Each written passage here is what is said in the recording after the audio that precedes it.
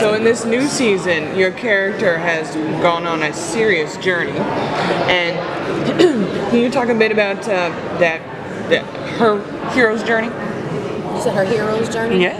Yeah, I think she's definitely coming to her own and from up under her father's lead. I think she feels confident and she feels she trusts herself. So she's still, on that journey of finding justice by any means necessary. And her father doesn't always agree with that. She's an adult now. She's mature, and I think that's what we'll see more of this season. Her coming into her own, literally. So, what has it been like for you to kind of explore the intricate sides of this character and the vulnerabilities and everything?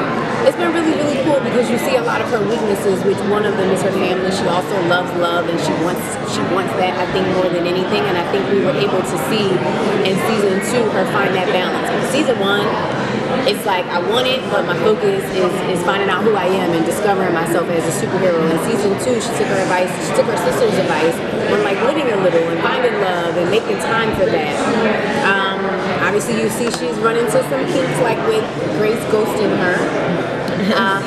She wants more than ever to figure it out with Grace, and she has a lot of questions that she needs answers. She's confused about a lot. So I think those vulnerabilities is what bring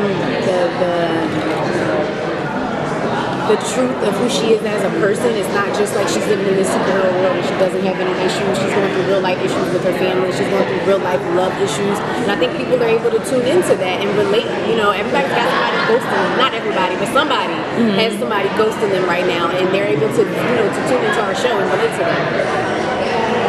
And you're the busiest of the superheroes on the show because you're pulling double duty. Do you see those as almost like separate characters for you? Yeah, they are. Blackbird is a lot more ruthless than what Thunder is. She doesn't really care. Did you give that your own name? What?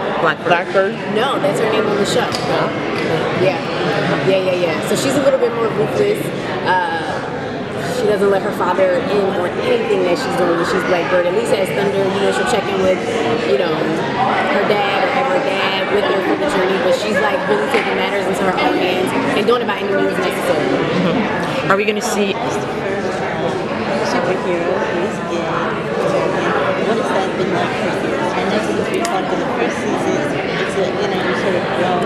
Yeah, it's been very rewarding, especially hearing the responses from the LGBTQ community and how it's empowering them and how they are, happy to see themselves in such a positive and loving light. There's always this negative side if we're talking or showing the story of a lesbian or a gay character, and I think our show has done a really great job of giving love to it and normalizing it, and I think that's what people need to see. We all want to see ourselves. We all want to see characters who we can relate to and who are going through the same issues, and I think, Thunder is that mirror for the community, and I love being an ally for the community. I love that I've been chosen to give voiceover to it because I truly feel like I'm walking in my purpose with this character.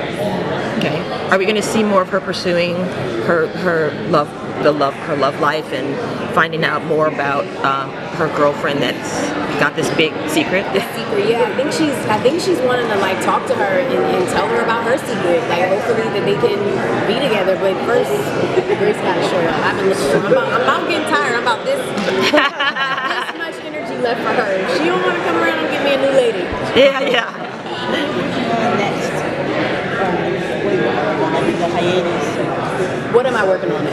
So when we wrapped 2 weeks later, I did my first studio film with Sony. It's called Black and Blue, starring Naomi Harris, Tyrese, and Mike congratulations, Frank Grillo.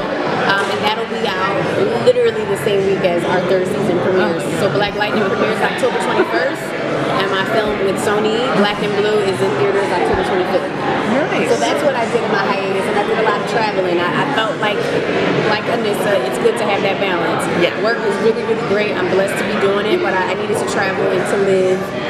But I did my movie first, so that made me feel a little better. I wanted to tell you that I love your performance and your nuance. I really appreciate that. As a fellow artist myself, I really admire that. Thank you. I wanted to ask you, what other stuff would you like to do performance-wise, and what questions do you feel like you would like to be asked more? What stuff you want to talk about?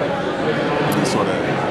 I think body image and loving ourselves the way we were created is something that's really, really important to me. Nowadays we see a lot of surgery and a lot of filters and a lot of changing who we are.